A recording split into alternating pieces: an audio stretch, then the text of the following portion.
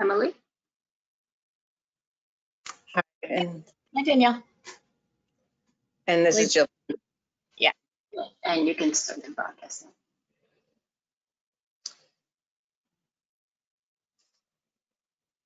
So thanks everyone for joining us. We'll be getting started in just about a minute.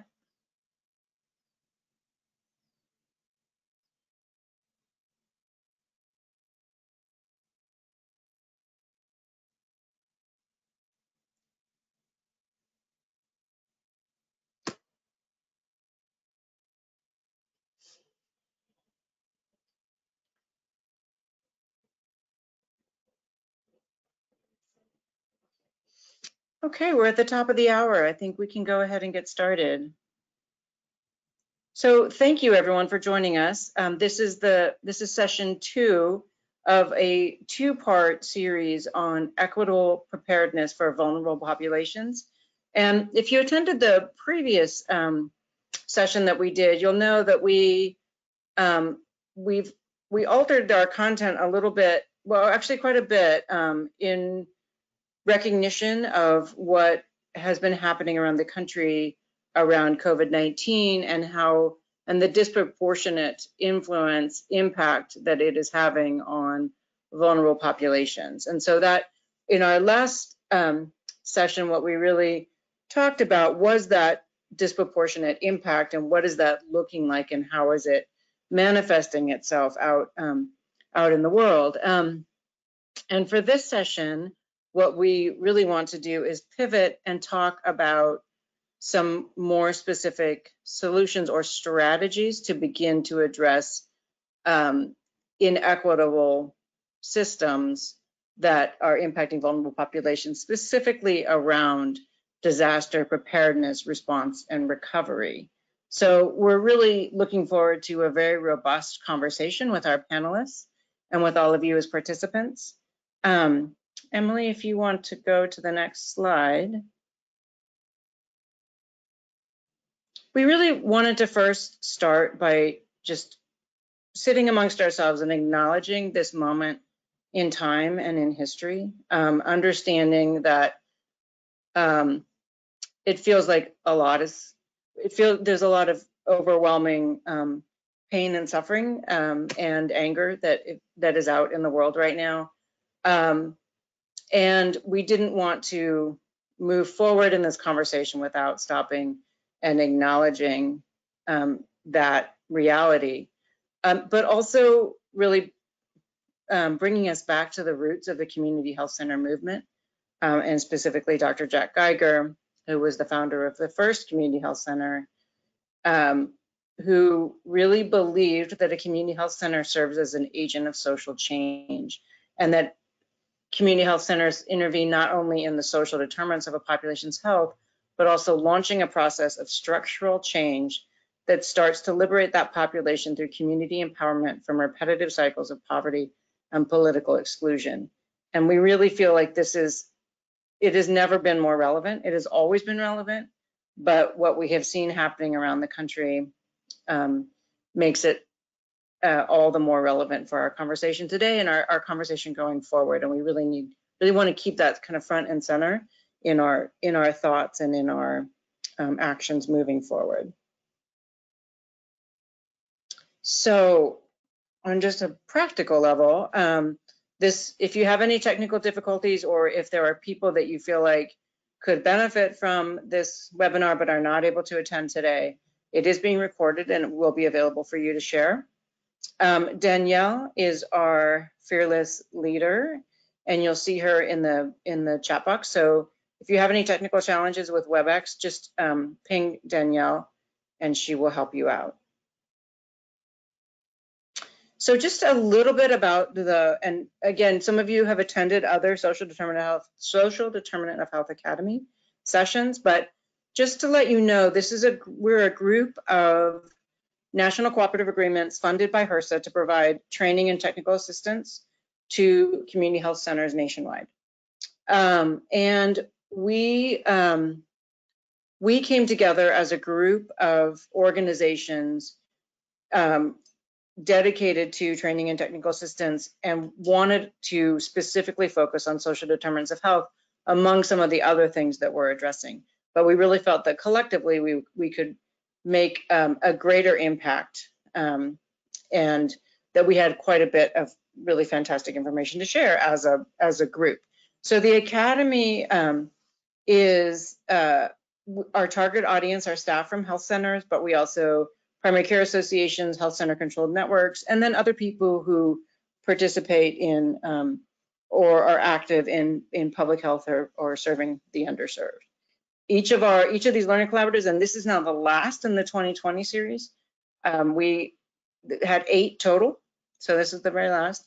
But today's session will be an hour of didactic followed by 30 minutes of office hours. So we are looking forward to that, and you will have an opportunity to ask questions via the chat box. We encourage you to be very active in that chat box throughout.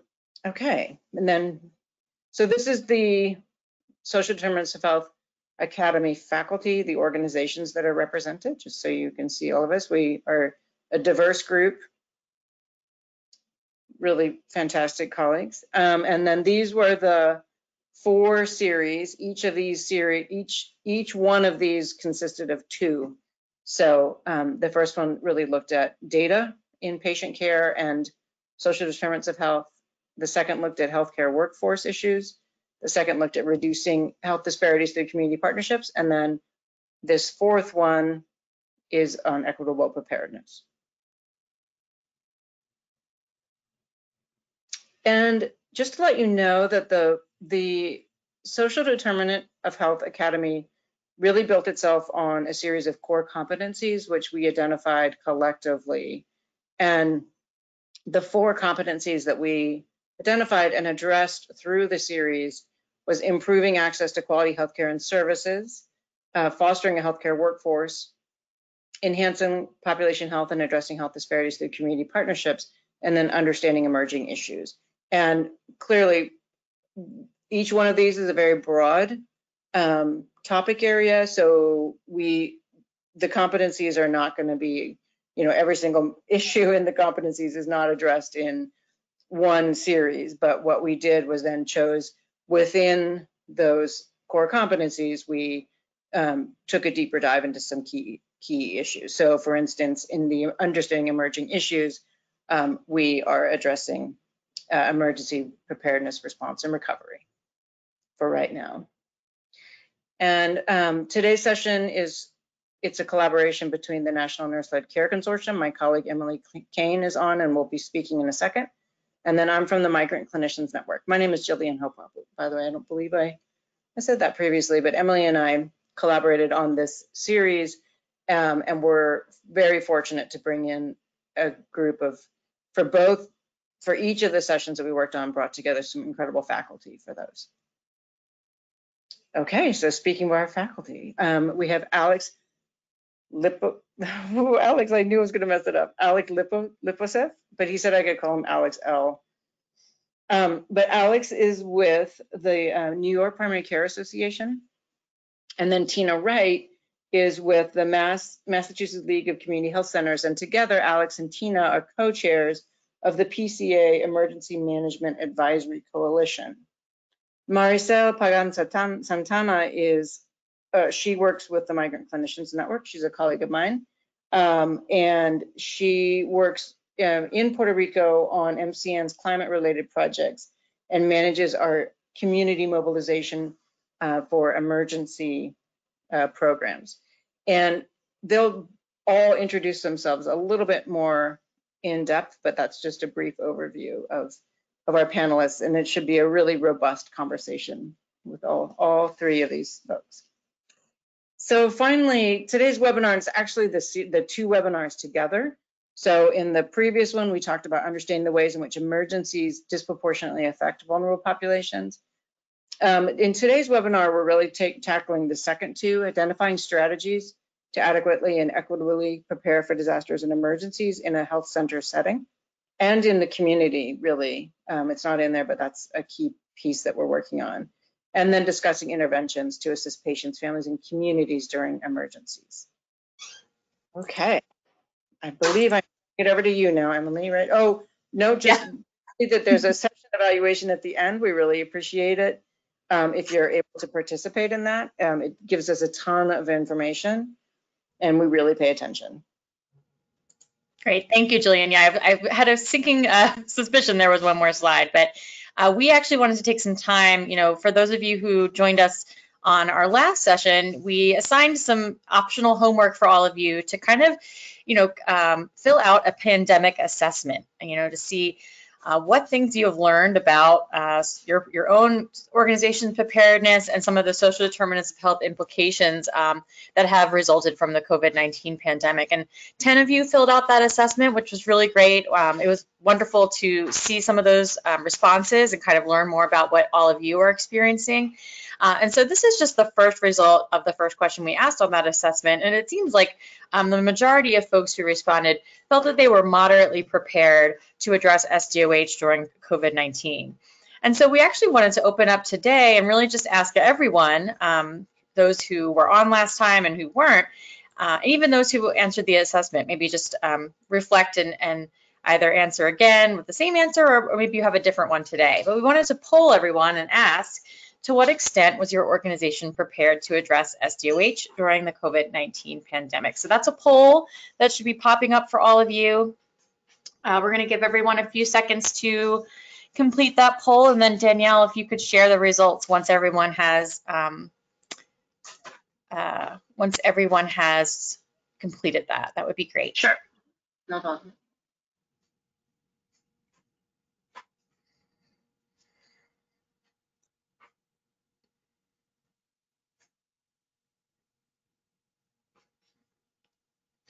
All right, so hopefully folks are filling that out. Really interested to see if our poll results today align with what we saw in the assessment. We have about 55% of the people who have answered so far. Okay, great. You can go ahead and share those, I think.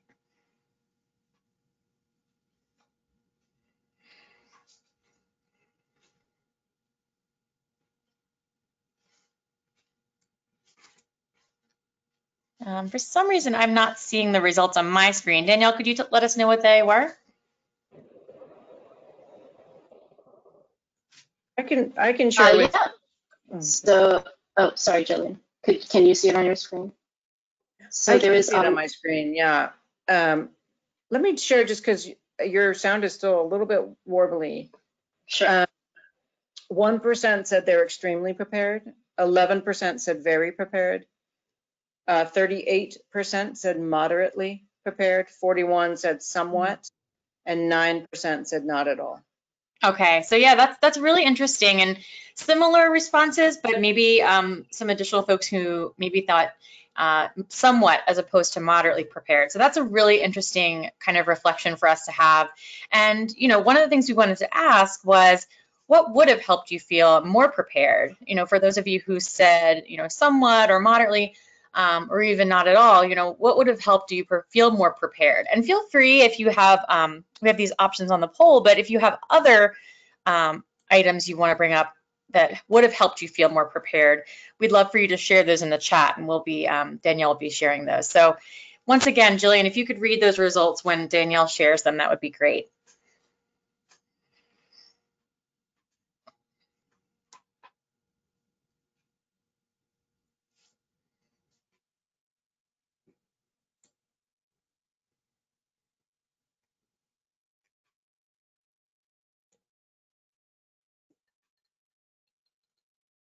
And I'm sure you all can see there, but just to let you know that the other, if you want to type in the chat, if you have something else that would have occurred to you, we're actually limited to 5 answers here, so we know there's more. All right, so love to see those shared if folks have had time to answer that poll.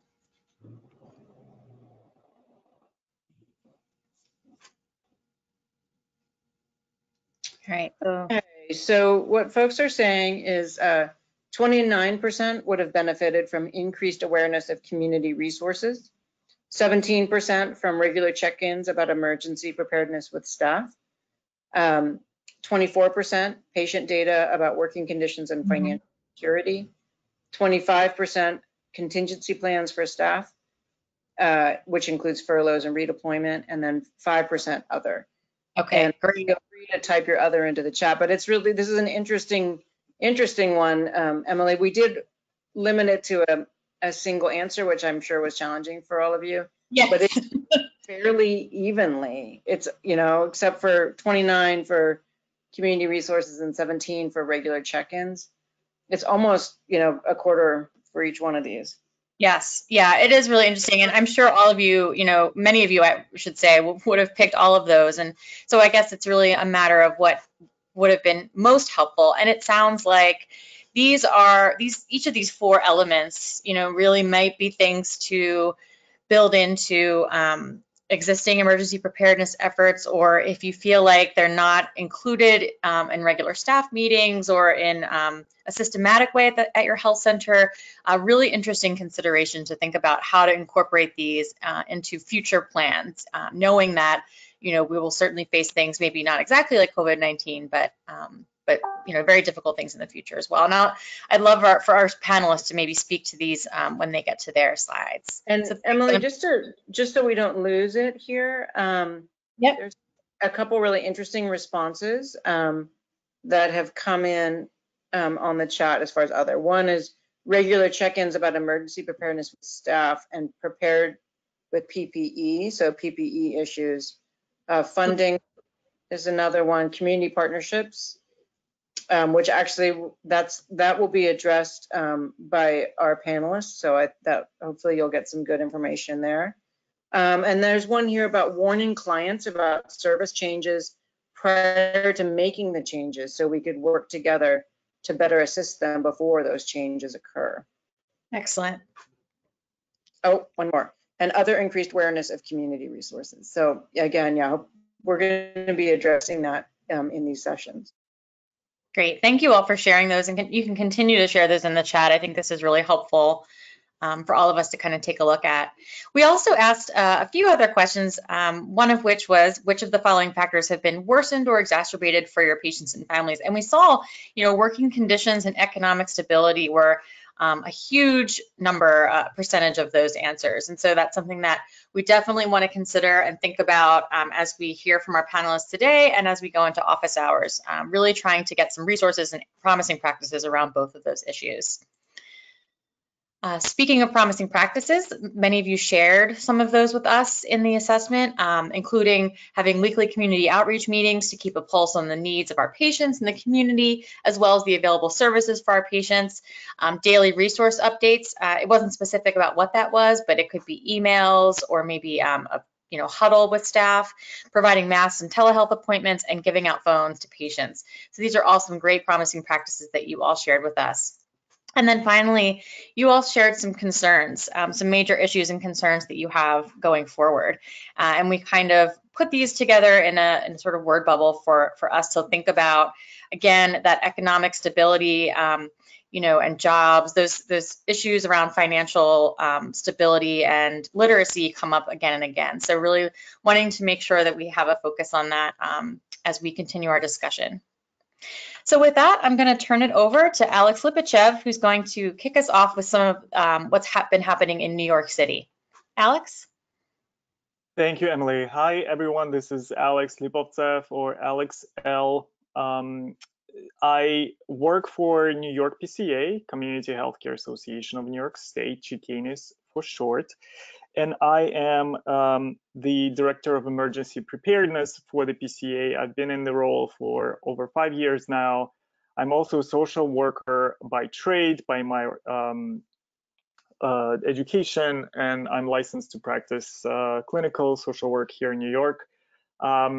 So the topic was near and dear for me, so I said absolutely yes when I got an invitation. But when I started preparing for my piece, it became very clear that it's just not going to be a very easy topic to present. I don't want to necessarily give you the answers, but I wanted to frame the conversation and start off with giving you food for thought. I know that my other colleagues will address some of the answers, but with the food for thought, let's start with the definition of social determinants of health that Centers for Disease Control give us. And what CDC says is conditions in the places where people live, learn, work, and play affect a wide range of health risks and outcomes. These conditions are known as social determinants of health. So when we're looking at conditions, I thought that numbers and data would probably paint a better picture than I could ever do. And I think we will start with the first graph that will show you some information on New York City COVID cases. So we're looking at the domain for race and ethnicity, and this is the data from New York City Department of Health and Mental Hygiene. And in 3 domains, race and ethnicity, as you can see, for 100,000 people in cases, Hispanic, Latino, Black, African American are on the higher bars. When we go to hospitalizations, which is the next graph, again, you will see that Hispanic, Latino, Black, African American is in the highest. When we go to deaths, again, the same trend. When we move to the second domain, which is the poverty level, unfortunately, we will see a similar picture. Very high poverty levels are the highest number of cases of COVID. Hospitalizations the same, and death rates are the same. The poorer you are, the worse you're off for COVID. Now, geographically, and those folks who know the geography of New York, this will probably be very reminiscent of what you know about the neighborhoods in New York City. And if we're looking at the geography of New York broken down by zip codes, the percent of positive tests, really the darker color on the map, the higher percentage of positive tests, it almost one-to-one corresponds with poorer neighborhoods. You can see the darker Bronx, the northwestern Staten Island, the eastern Brooklyn part. LaGuardia is maybe a bit of an outlier here, but Rockaway, where Sandy hit and the access to healthcare has always been a challenge. So you can see even geographically the presentation is pretty telling. The next domain that I wanted to point out is the prism of the rates. Again, similar trend, geographically paints a picture. Wealthier neighborhoods are better off in COVID pandemic in New York City. And the next map will repeat also the same trend. Geographically, the death rate, again, is higher in poorer neighborhoods and the minorities. So this is New York City data. I actually am giving you the link. If you click on that link on the source, you can look at other sources of data, but it's pretty telling. When we go to New York State data, it's not as graphically pretty, but it's, again, it's available. And I want to point out the lower quadrants on the very bottom on the right, the rate per 100,000 population. Again, Blacks and Hispanics are in the higher rates, and the age also in the higher rates. So what does it tell us? At least to me, it tells that, well, when the COVID hits something like New York, again, the poorer, the minorities are affected much, much higher. So I think it was pretty clear for us as the Primary Care Association, and again, we are still in the epicenter of the pandemic. New York was hit first and hardest. We're still the headquarters of COVID, I believe, even though we're coming out of it. But what we were trying to figure out is there was a huge need for information. So I think I want to continue our discussion or sort of presentation through the prism of data. New York Primary Care Association, GKNIS, started collecting data. We activated in March, and pretty shortly after that, we started filling out or requesting our health centers to fill out weekly surveys, which we then organized in sort of one-pagers that telling the story. Again, those are available, but I wanted to highlight a couple of trends that we identified. So the first graph that you see was our one of the first surveys in March, and we were interested, and it was very clear through our anecdotal evidence and now data evidence that the health center visit volume started falling. Now remember, right, so the access to healthcare is very important. Again, the FQHCs, health centers are located in those areas with most need, and yet there was this huge trend on the visit volume going down. And what does that mean? It means that folks in health centers needed money to continue operations, and the money was also going down with the visit volume.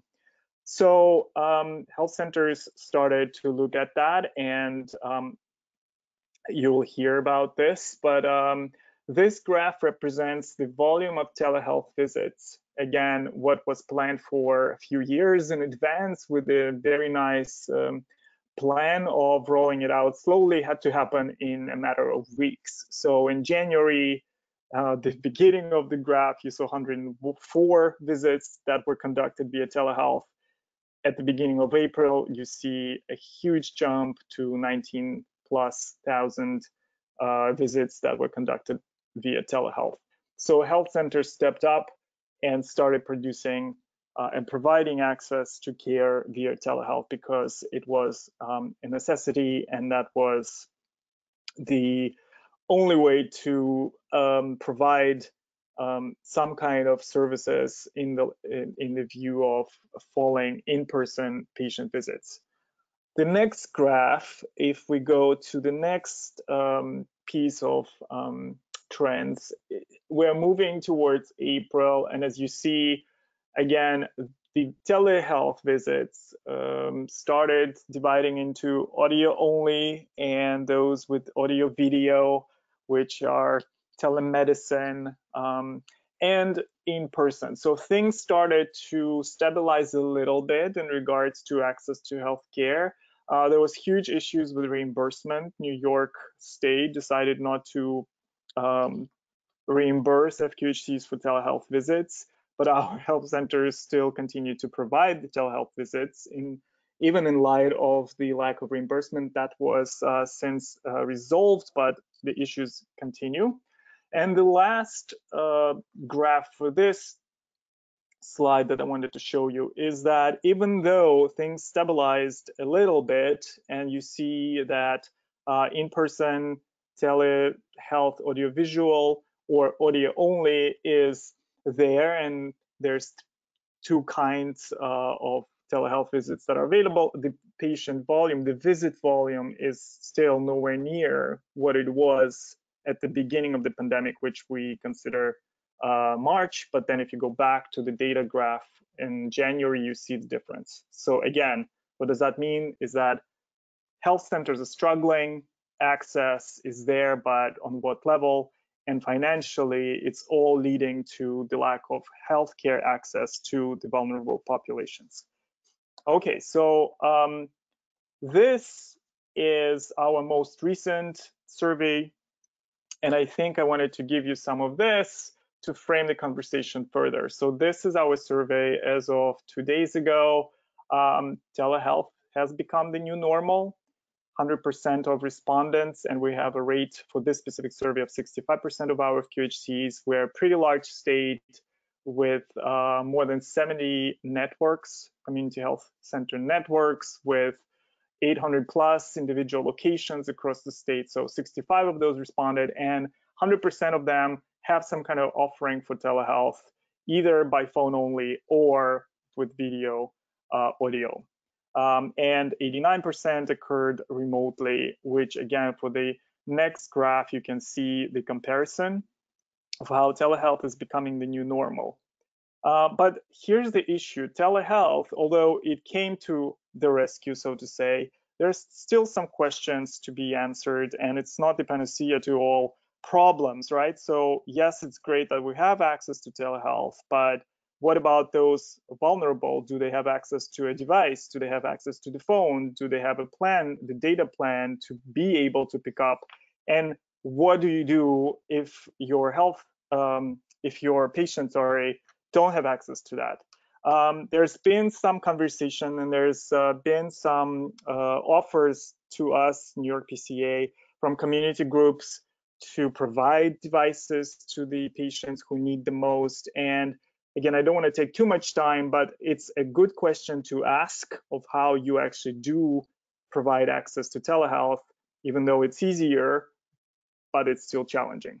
And speaking of challenging, the next slide will show you that there's a huge issue with staffing, and our FQHCs struggled with staff.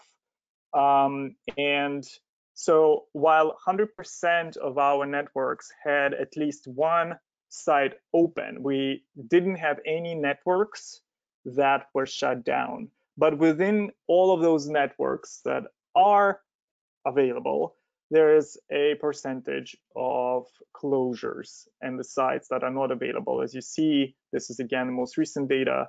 So pretty much all the school-based health centers are closed. The dentist only sites were closed. We're only now starting to reopen. As of June 1st was the official reopening date for dental practices for the work. And again, 76% of respondents are saying that they were affected by staff issues, furloughed, laid off, working reduced hours. You'd be interested to see, I think, that the next graph shows that the trend for the staffing, instead of going up, instead of going down, it's kind of going up in regards to staff that are either furloughed, laid off, and or working reduced hours. You'd think that with going up and reopening, you would see a trend of down, but it's surprising that there's still rather large issues with staff at the health centers providing care. So all of this, again, is about access to healthcare and providing the services that are absolutely needed based on the initial slides for the data of those affected, right? So those most vulnerable are affected most, and the FQHCs who are serving most vulnerable are struggling. Now, I want to point out the next slide that talks about this article. And I think if I'm not doing a good job explaining and raising questions in your minds on what it is that we need to think about, talk about, and pay attention to, please do read this article that came out in the New York Times Magazine. This article is written by a journalist, but it's presented through the eyes of the chief nursing officer of one of our health centers, Callan Lord Community Health Center. So Anthony Fortenberry, who you see in the picture, is the chief nursing officer of the health center, and he is walking the journalist through the struggles of a day-to-day COVID response situation, in which heroically the work is being described of what the FQHCs are doing for vulnerable population, but what it is that folks absolutely need to think about. There's voices not of just our New York FQHC, there's a voice of the National Association of Community Health Centers and other FQHCs in the article. So please do read it. I think it would really be a fantastic read for you on the topic that we're talking about. But I wanted to point out a couple of statements made in the article. And the first one of them on our next frame is, so for many community health centers, dealing with the immediate impact of COVID-19 is drawing down the resources at the very moment they need to be making preparations for a more extended public health crisis, right? So while there is this huge impact on operations, right? Think about telehealth and what that means. Some of the things that came up in the polls, letting your folks know, communications, internal, external, what's happening, what's needed, looking for resources. All of this is happening, and it's drawing down the resources of you, FQHCs, on what you need to do now, But then, okay, we're in the reopening stage and you need to be ready and getting ready to reopen and welcome all of these people who haven't had the care for so many months.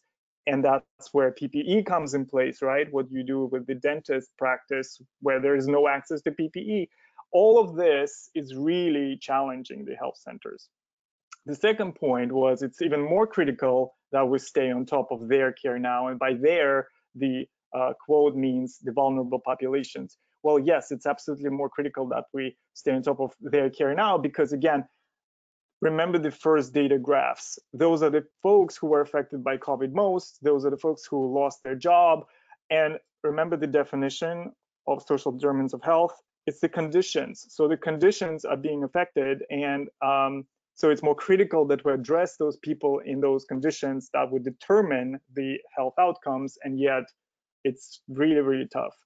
And last piece here that I wanted to point out is the morale and mental health piece, right? So morale has been harder to maintain the longer we have to keep this up. As a social worker, again, I think it's pretty clear that the fallout of this pandemic will be felt through years and years, and we are going to deal with mental health issues related directly or indirectly with this for quite a while. So what I wanted to bring up, not as an answer again, but something to think about is trauma-informed care, TIC. And the reason why I'm bringing this up is because there's a lot of information about TIC and lots of people and entities that dealing with trauma-informed care.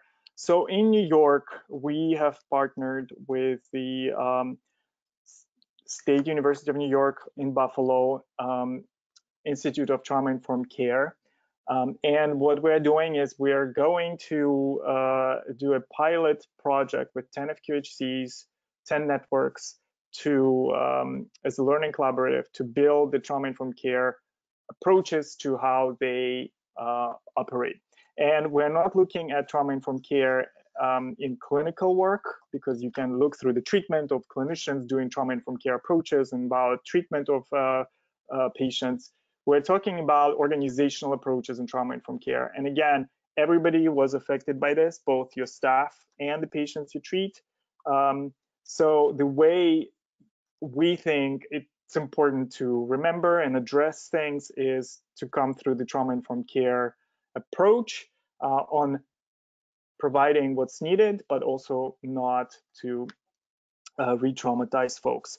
So with that, I am going to transfer the baton to my colleague, Tina, who will actually dive a little bit further into some of the issues that I'm bringing up as food for thought. And Tina, the floor is yours. 1 second, Alex. There were a few questions that came in on the chat, and maybe we can address those now. Sure. Tina starts up, because some of them were pretty specific to yours. So let me see if I can read this one through, because there's some shortened stuff here. But among those with the telehealth behavioral health visits, what % were open cases that previously were attending face-to-face visits? And has any satisfaction data been collected to determine if behavioral health patients or physical health for that matter, are preferring telemedicine? You know, that's a very, very good question and a very concrete question. I cannot answer this question right this minute, but I will be absolutely sure to find the answers for you, and we'll get back to you on that one because it is very specific. I don't have that answer. Yeah, and there's another question about outcome measure data determine the efficacy of behavioral health, which I think may fall into that same category. Yeah, I would defer to the concrete answers that I will find out and go back to you. I cannot give you the concrete answer. And then Jack Becker in Denver, Colorado, had a question about the role of community health workers. And if you don't mind, some of that is going to be addressed during Maricel's presentation, the third one here. So if you're all right with that, Alex, unless you want to address. I'm totally all right with that. Yes, absolutely. And yes, community health workers were involved, but New York City, where the pandemic has stricken most, there are some local issues with how things are set up and what we do here. So let's listen to Maricel's part, and then we can discuss as a group. Great, thank you, So Alex. we're good? So my name is Tina Wright. I am the Director of Emergency Management at the Massachusetts League of Community Health Centers, the primary care association for the state of Massachusetts.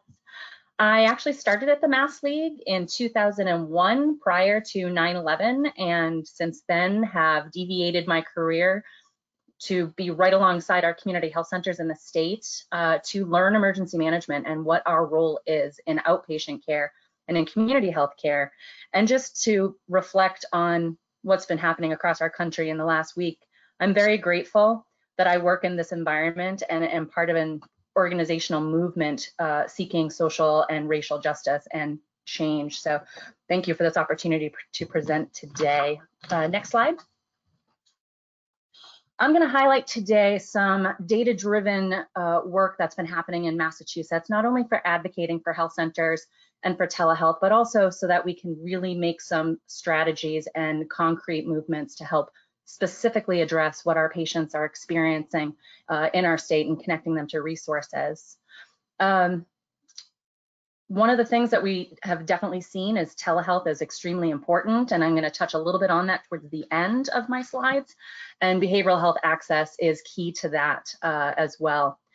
We've been able to use a lot of the data that I'm going to highlight to work with our legislators to advocate for coverage. We are a Medicaid expansion state, so that makes us a little bit unique in our ability to do that advocacy and reimbursement rate review with our legislature, but I'm going to highlight some of that for you and how this data helps with that as well. And then we have an outreach campaign that is just launching today, specifically about the fact that health centers are open. We have new rules, new tools, but it's the same great care, and I'm going to talk a little bit about that campaign. Next slide. So in Massachusetts, a task force was created very early on into our concerns about COVID entering into the United States and what we started to see across the country back in March of 2020. We really anticipated as stakeholders across the healthcare spectrum that communities that are already facing marginalization would be hardest hit by COVID, and especially by the economic repercussions, starkly exposing inequities driven by racism, poverty, and xenophobia. So this group came together, of which our Deputy CEO, Michael Curry of the Mass League, is one of the co-chairs on the Strategic Advisory Committee, which is also chaired by one of our health center CEOs, who is also a former state public health commissioner.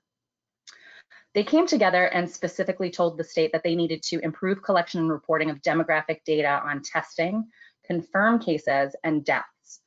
They also stressed the release of municipal level numbers around the testing, confirmed cases, and deaths so that hotspots could be identified, while upholding privacy rights as well. They wanted the state to monitor racial inequities, monitor inequities in the application and the impact of clinical crisis standards of care, in particular regarding race, disability status, homelessness, and incarceration. And they asked the state to regularly report on these actions. So we did this really early on and got a lot of stakeholders involved. Next slide. Our state is really proud of the fact that they're putting out daily numbers. And although they were not collecting a lot of data at first on race and ethnicity, they are now, and they're putting up a dashboard daily that highlights some of this information. But as you can see on this slide, although mine are not as pretty as Alex's mapping ones, that light blue color is highlighting unknown or missing information.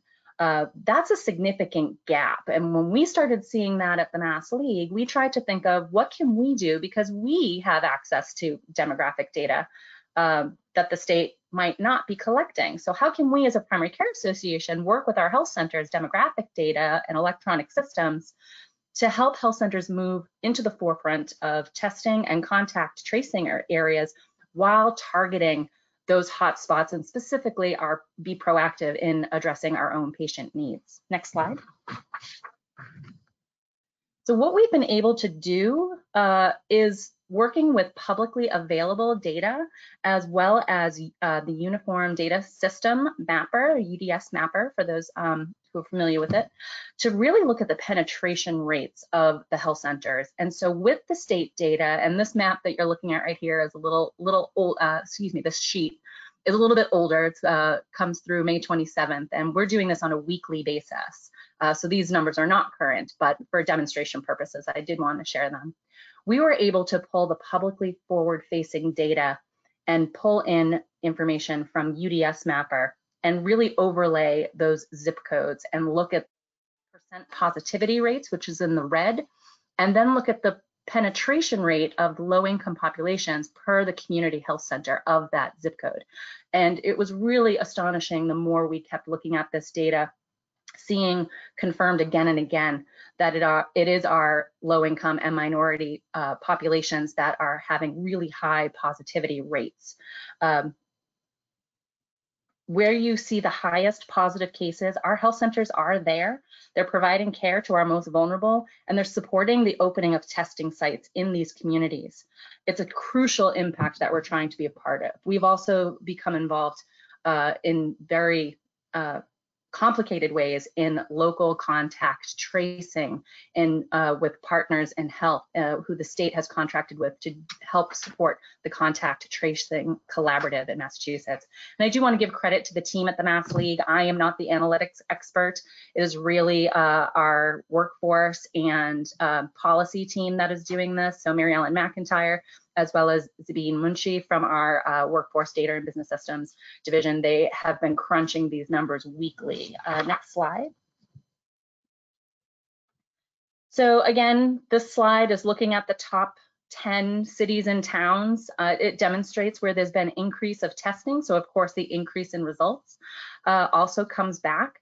It is in these communities, Brockton, Lynn, Chelsea, Lowell, they've all stepped up their testing abilities in their communities based on some of the data that we're seeing come out for those hotspots. Next slide. So in Boston in particular, there are various neighborhoods. We have 22 health centers, more than 30 sites across the city, not including our school-based and our homeless population in the shelters, working with Boston Healthcare for the Homeless. But these hotspots were also just really, really astonishing to us the more and more we saw the data. And so what we were able to do is work very early on with the Boston Public Health Commission to sign up health centers in these neighborhoods that were showing high positivity rates to get open testing sites at the health centers, knowing that the health centers are the trusted source of care in those neighborhoods, and that they're also locally available, as transportation is also an issue in Massachusetts, especially in dense neighborhoods like the city of Boston. We were able to pull this information and overlap it with other circumstances as well, with other SDOH categories, such as transportation, such as poverty. And although it doesn't show it on the slide, this grid actually continues to go for many, many columns. So we're able to overlay this information and hand it back to the health centers to help them figure out where those hotspots are and where they want to put the assets in the community.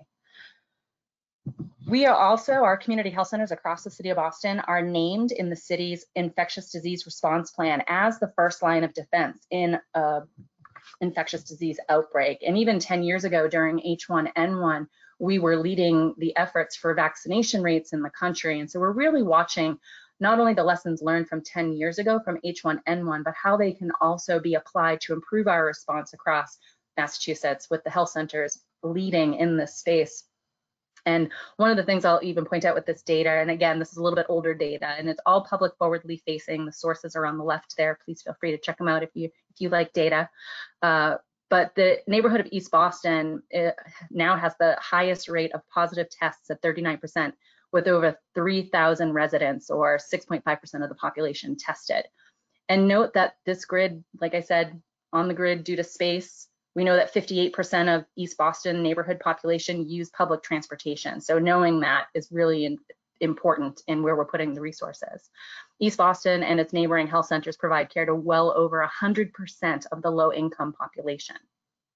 In Mattapan is the second highest has a rate of positive tests at 37% with almost 1,700 residents. That's 5.7% of the population tested. And again, not included in the grid is the public use of transportation. 32% of the Mattapan neighborhood uses public transportation.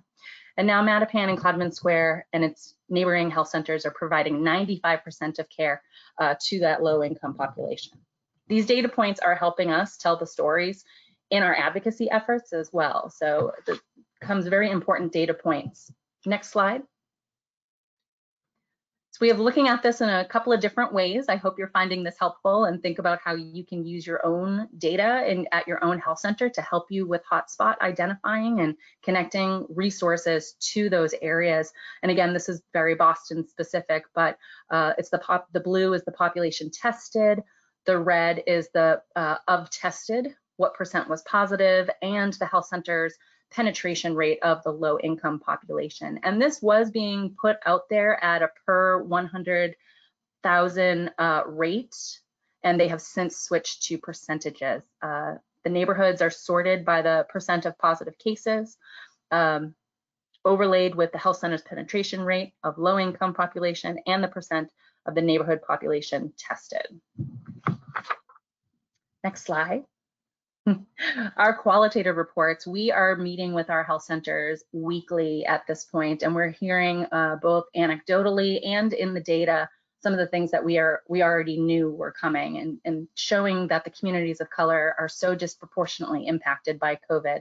And it was these qualitative reports that really stood out and helped us expand access to testing, even though we are experiencing a national shortage of supplies and for the testing. We've also found that there were areas where testing remains low, and it's not because of supply or testing shortages, it's actually because of fear of the people in the neighborhoods to have a test that says they can't return to work. We are having our providers telling us their patients are coming in. They are so afraid that they are going to be either laid off or quarantined for 2 weeks, and they will miss that income providing time, work time, and are afraid of losing their jobs. Next slide.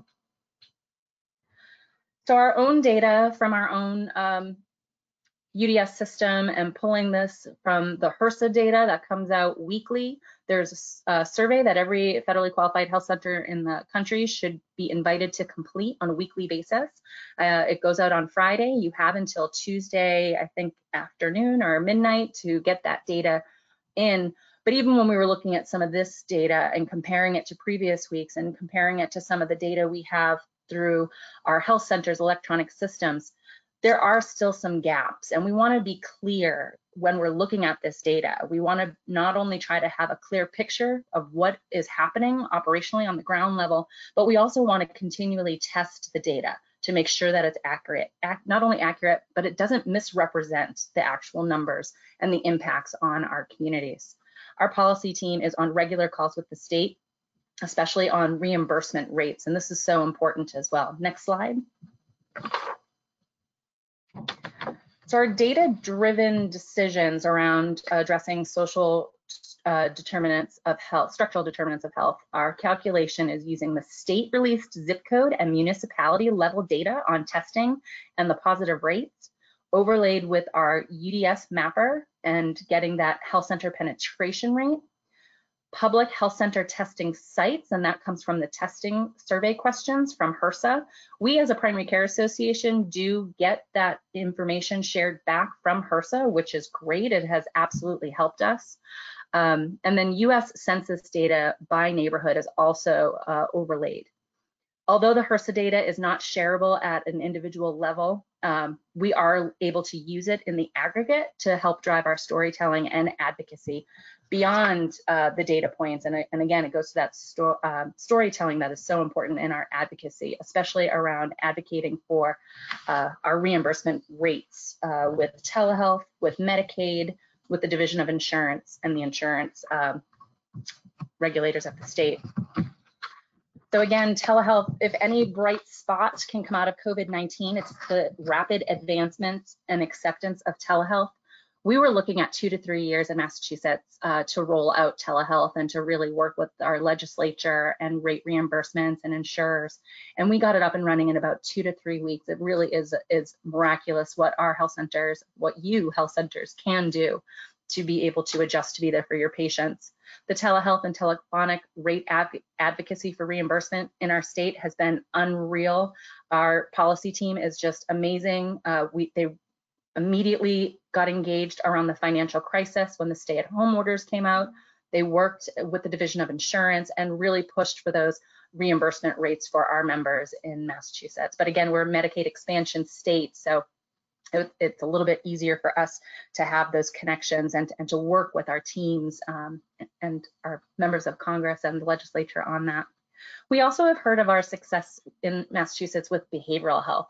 One of the things, it's not missing, but I would say it was bypassed. We're getting reports from our providers that patients that would never seek out a behavioral health encounter because of implicit bias around it are now reaching out and able to participate in a telephonic or telehealth encounter. Their no-show rates have had a notable decline, and that has been very promising. And we're hoping to look at that from a qualitative to the question that was asked earlier, as the data continues to parse out and we have some more time to really review it. We're hoping to have some qualitative measures on that.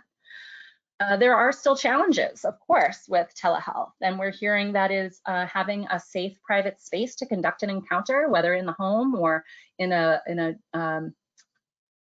housing community, not having a private location where you can go. I've also even heard this specifically from our migrant farm worker program as well. Having a cell phone, but not necessarily a smartphone that has video technology. Not only not having one, but knowing how to use one. The lack of technology use know-how is also seen in some of our age demographics as well. The shortage of data minutes for telehealth use has also come up. So finding access to free Wi-Fi in order to be able to have that telehealth encounter. And then fear and lack of knowledge of the technology. There are definitely some of our patients out there who just are not trusting what is going out over the internet, of course. So that's also part of the educational piece. And our average percent of health center visits conducted virtually have grown to 73%. So one of the things that we have used this data to help us create is a public service announcement campaign. It's airing today, I believe, on our ABC affiliate here in Massachusetts, and we're also doing very targeted translated ads on Facebook by zip code. And we have tested our messages for literacy and cultural competence.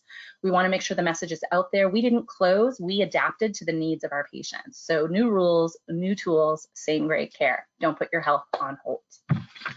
And with that, I want to thank you for the time, and I think I am passing it on to our next speaker, Marisol. Thank you, Tina. I'm gonna try to get as quick as possible so we can get to each of the slides and we can have time for the office hours.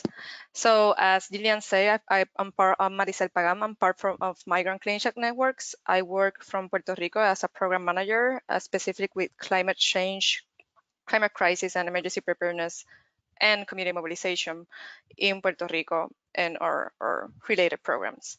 So I've been working as an industrial hygienist for 7 years now, and as a public health professional for 4 years, mostly on emergency preparedness and management for the private sector, and now with emergency preparedness and management for vulnerable populations and rural areas in Puerto Rico.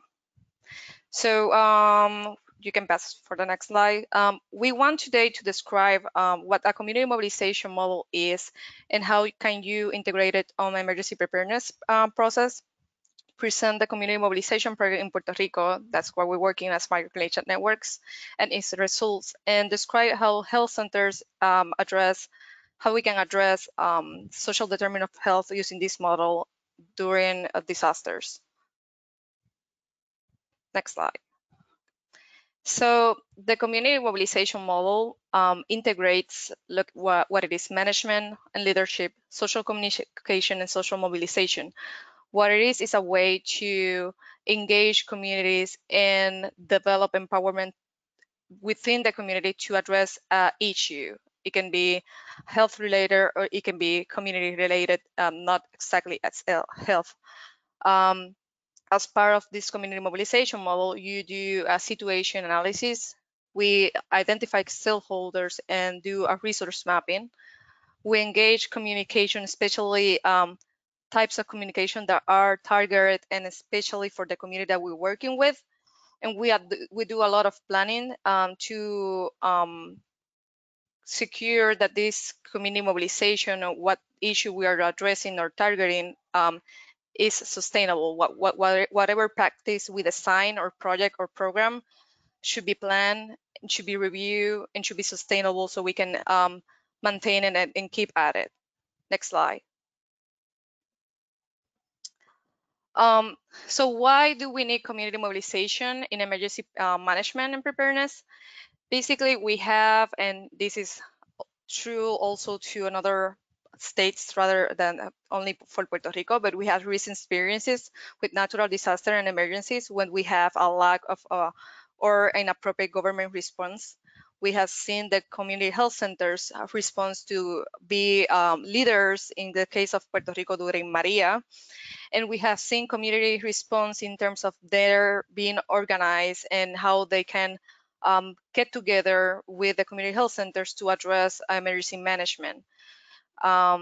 In addition, the National Emergency Management Frameworks addresses the limitations and challenges when a community is not organized and where those mobilization doesn't occur, how that will weaken the national emergency response in some way, and how it's more appropriate to have a bottom-up approach that is being organized as a community and then from the community to the government agencies in terms of emergency management.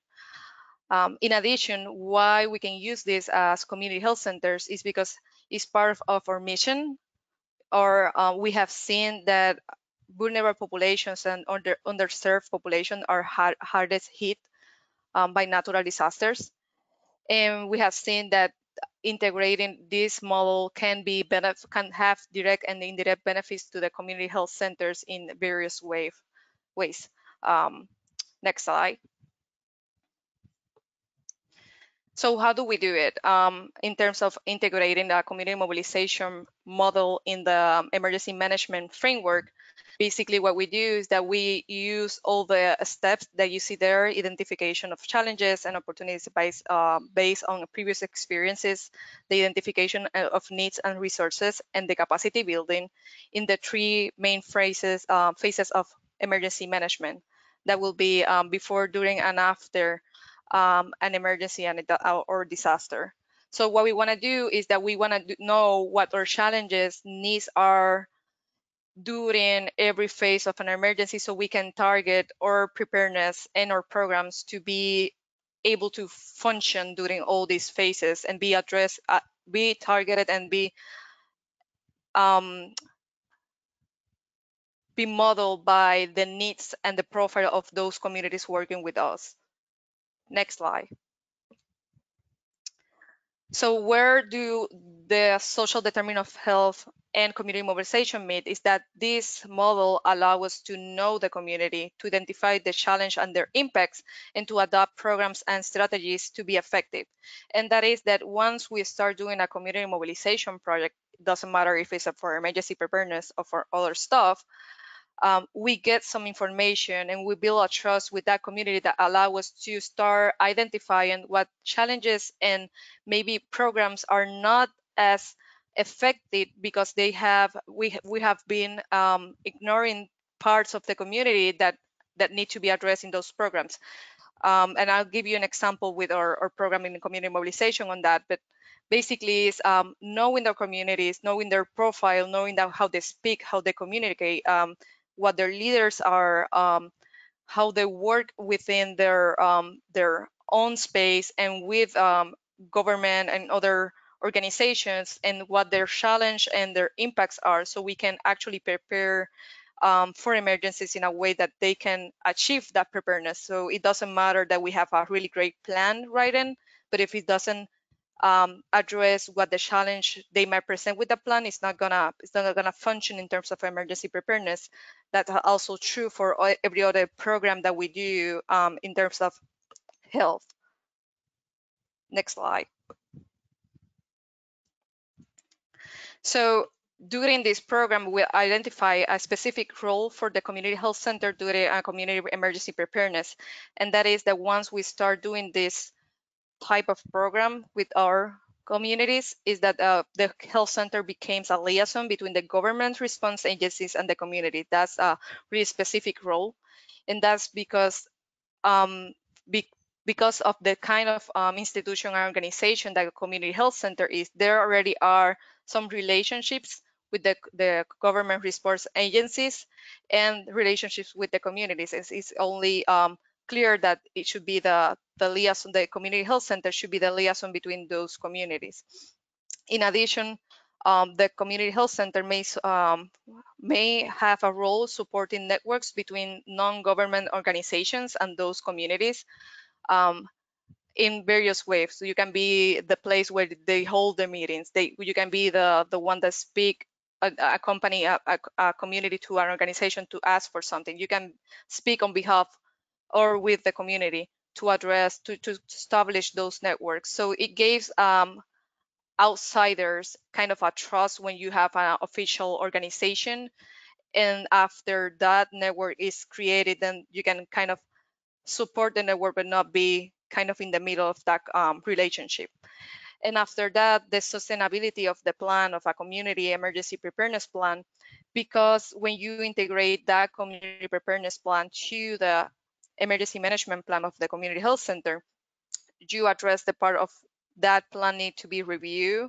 There has to be some kind of framework and programmatic establishment of that plan, of that community health community plan with that community health center. So there's various roles for the community health center during community emergency preparedness.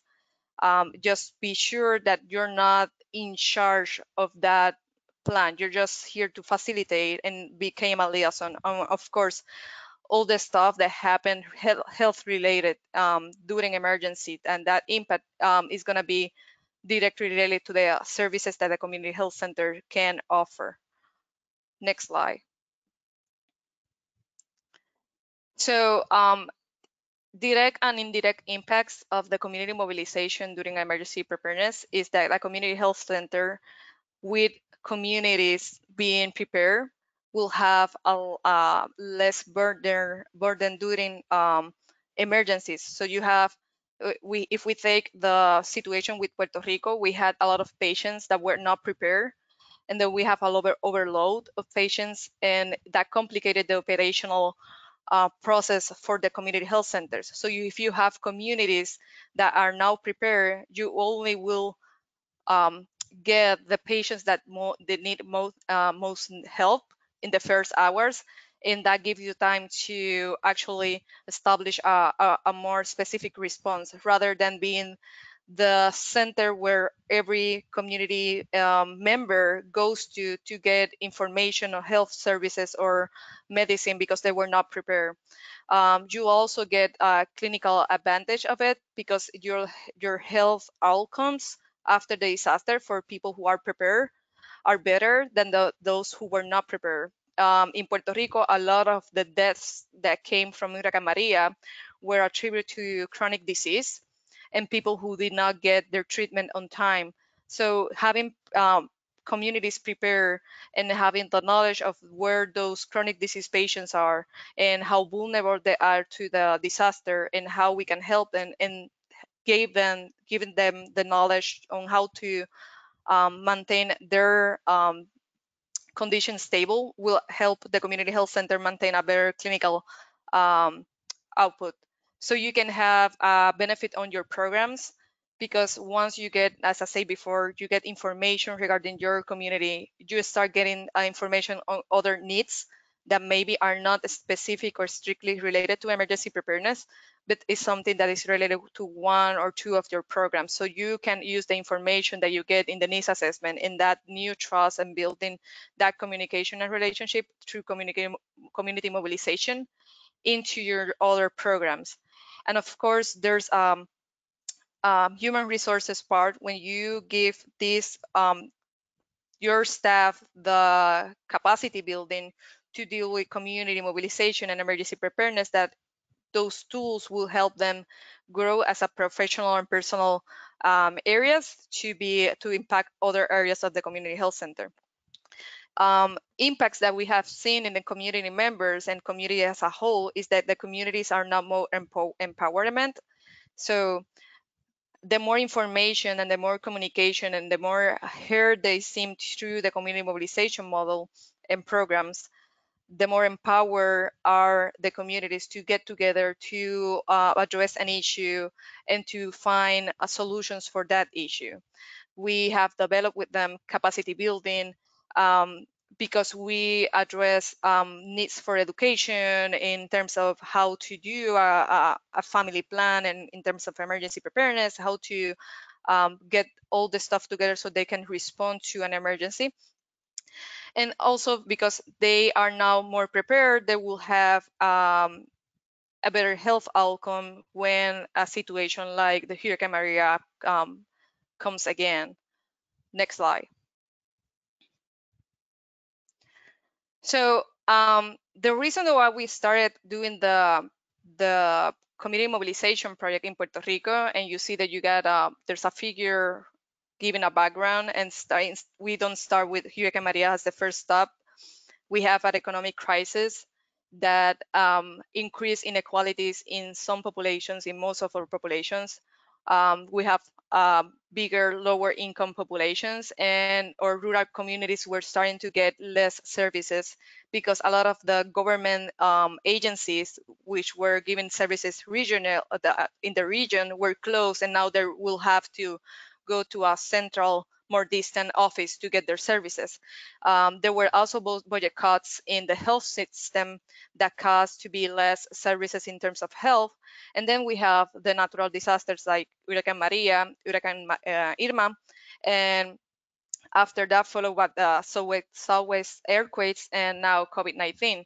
So we started doing this when we saw what happened with Hurricane Maria, and we observed the response and the leadership of the community health centers during the response of Hurricane Maria.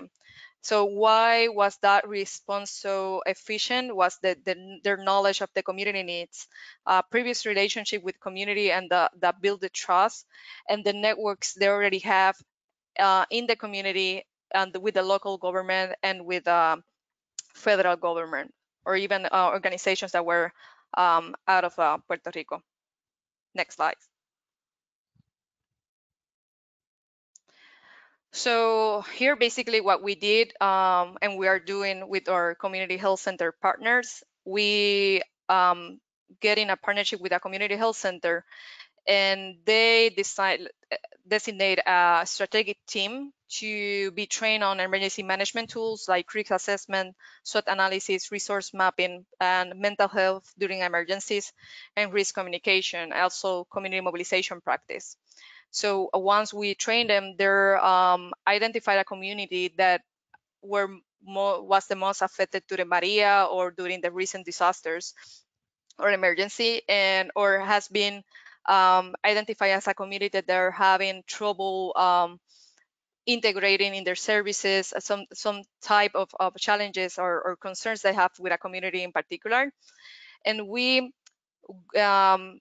invite that community to take part of this project. The community builds a strategic team themselves and start reflecting on challenges and vulnerabilities during or after Hurricane Maria. And now we add, of course, the new situation that we have until now. They map the resources and what their needs are, and they have this meeting where they decide how do they want to prepare, and whose role should be played on what specific phase of the emergency preparedness. So at the end, we generate an action plan, a preparedness frameworks we define the actors and plan for response, and we plan for sustainability. How are we going to keep this running? Who is in charge of what? And how are we going to guarantee that this is working and continue to work? Next slide. So as a brief on results, we have on the first year 2 community health centers that were part of our program. And we impacted 3 communities, having the results of a community preparedness plan for each of the communities. So what we did is that after each community had that community preparedness plan, each of them integrated, each center integrated that plan to their community emergency management plan in the center. We kind of tested those response and those preparedness plans with the Southwest earthquakes, because at least one of the community was also impacted in the earthquakes.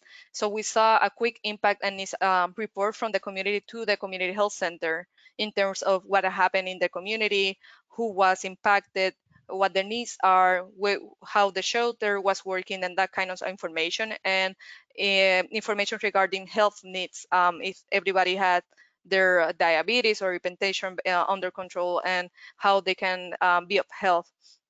There was an extensive response from organizations on the network. So they work on their resource mapping, and since the communication was so quick and so good, they were able to take the needs from the community that were not related to health, and have a extensive communication with outside organizations and government organizations to address the need for a secure shelter and food for the community.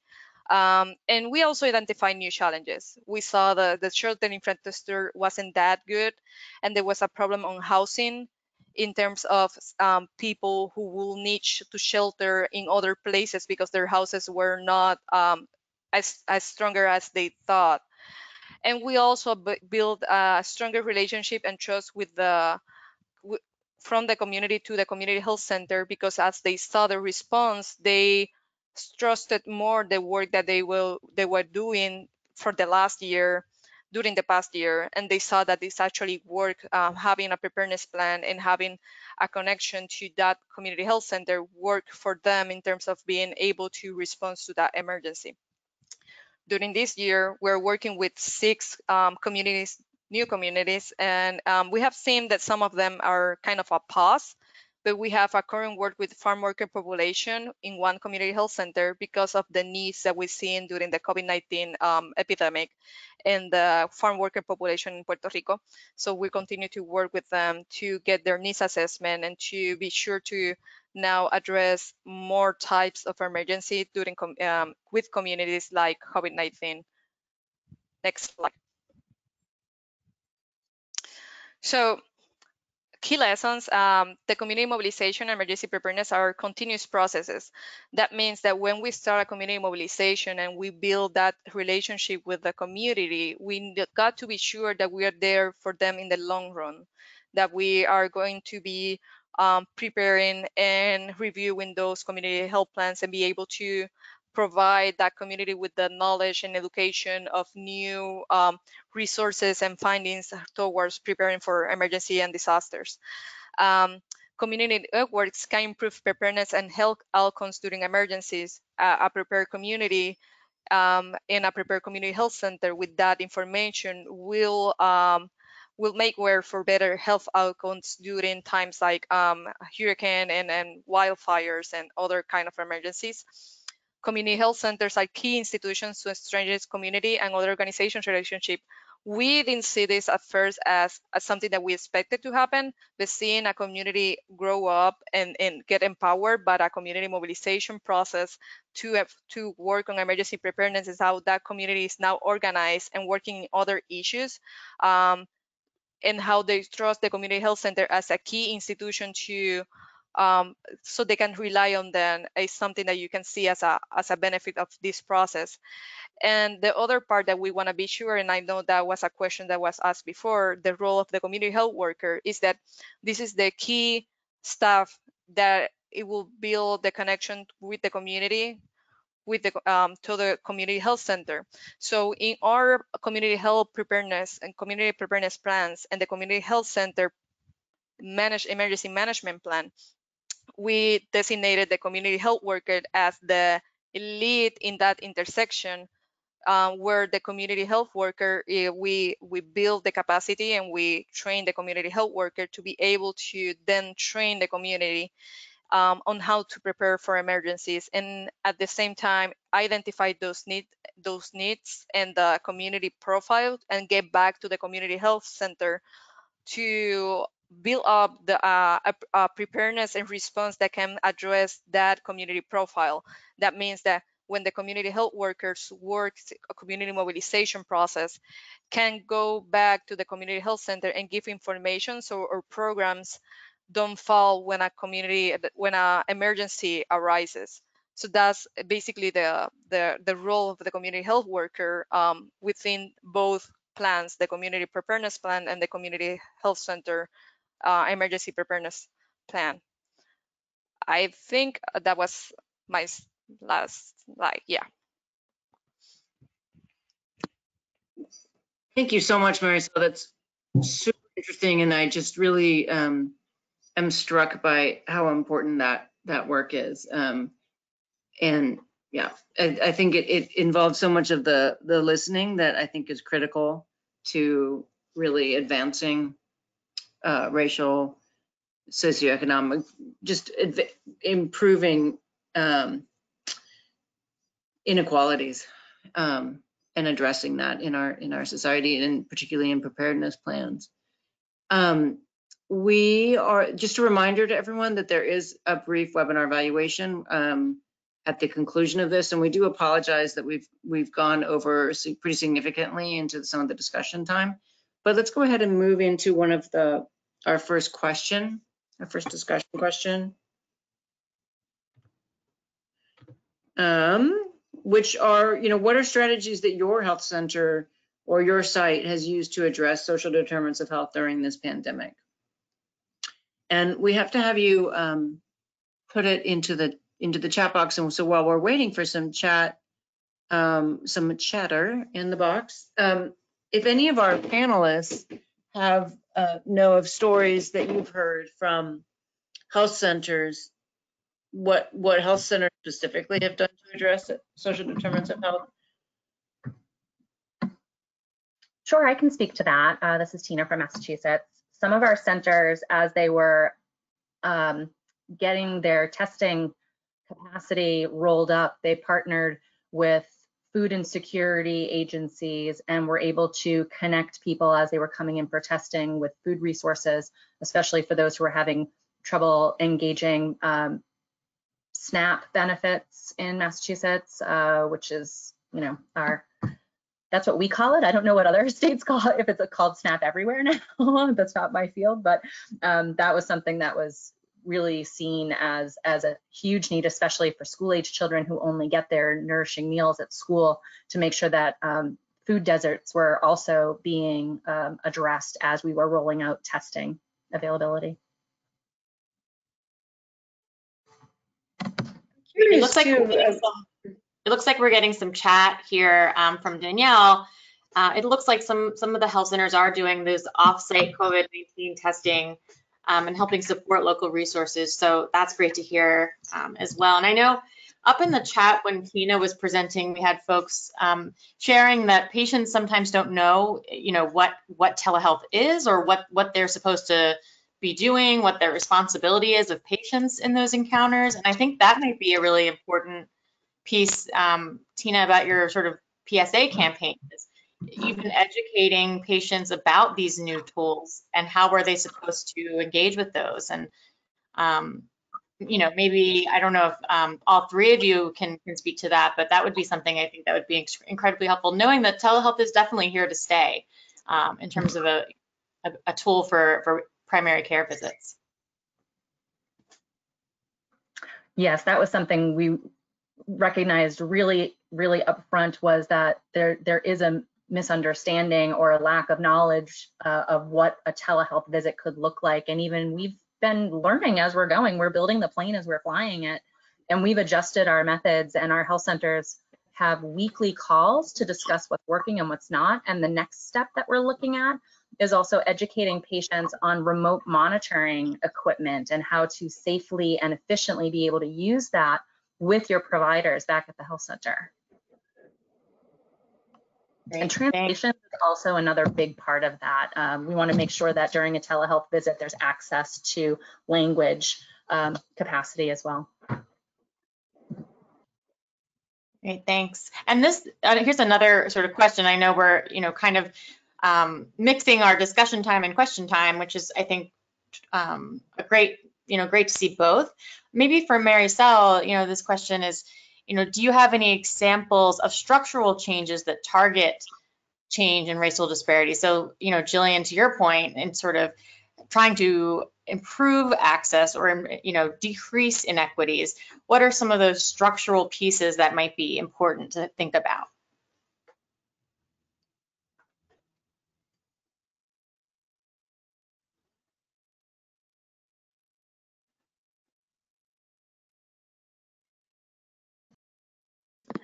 Well, I think part of it is including actually have that participation from the communities in that planning. A lot of the in terms of emergency preparedness and social determinants of health, what we've seen that there's a kind of a one size fits all kind of preparedness plan from the government agencies, including the Department of Health and that kind of stuff. And when you don't have the communities taking part of that planning and preparedness and actually hearing what their needs are, it's difficult to actually have an efficient response.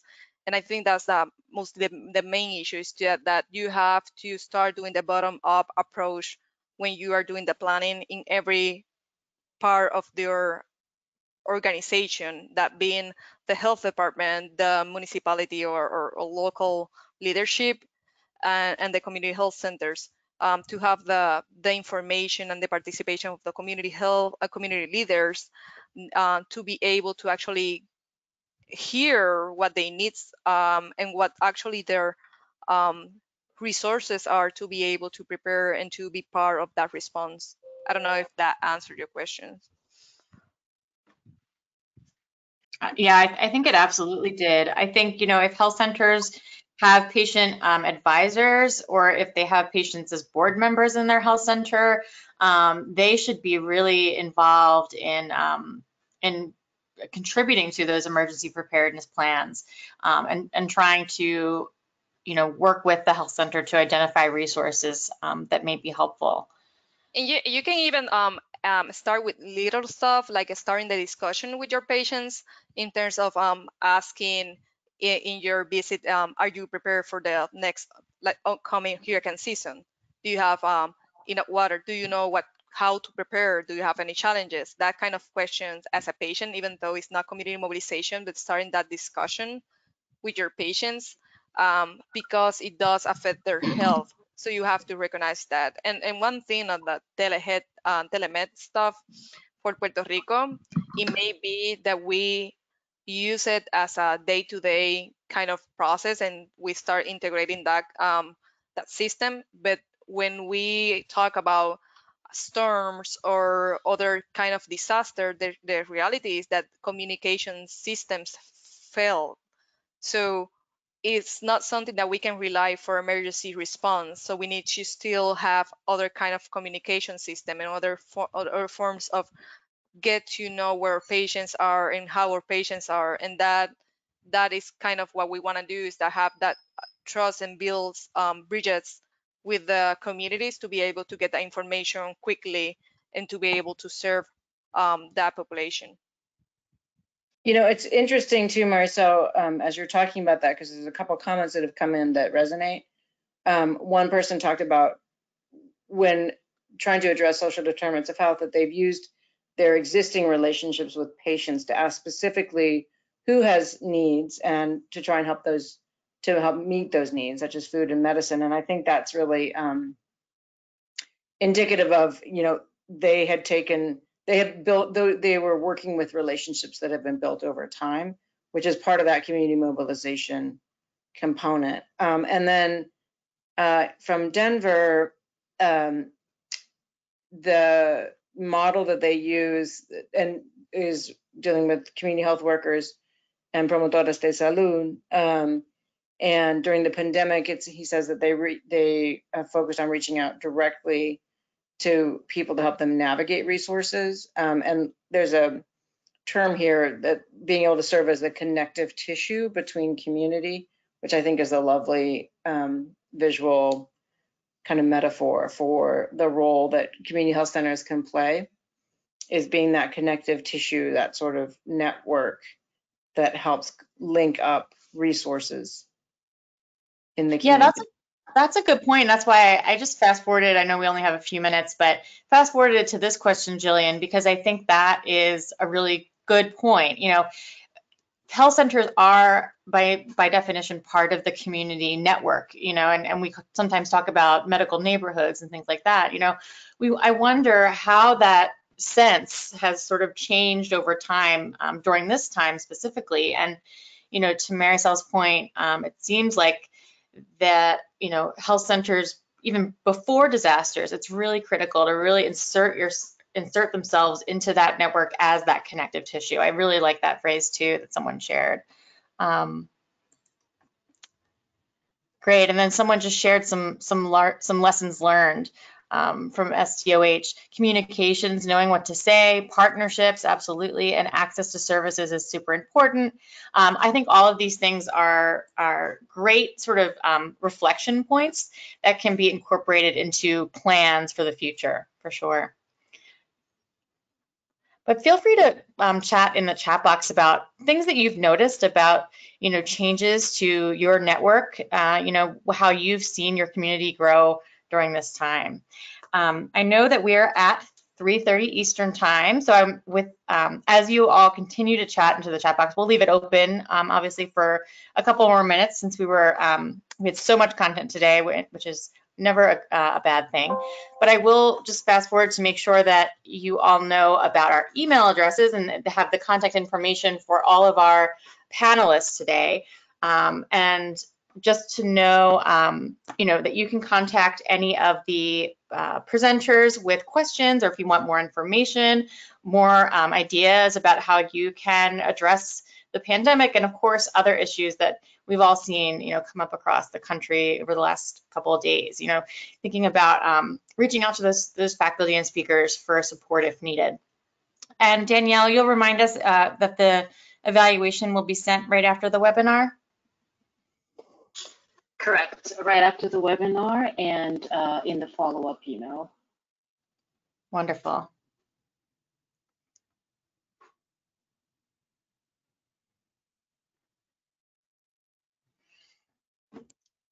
Okay, well, I think that we could talk a lot longer on these things. I always feel like I want more time, but we are at time.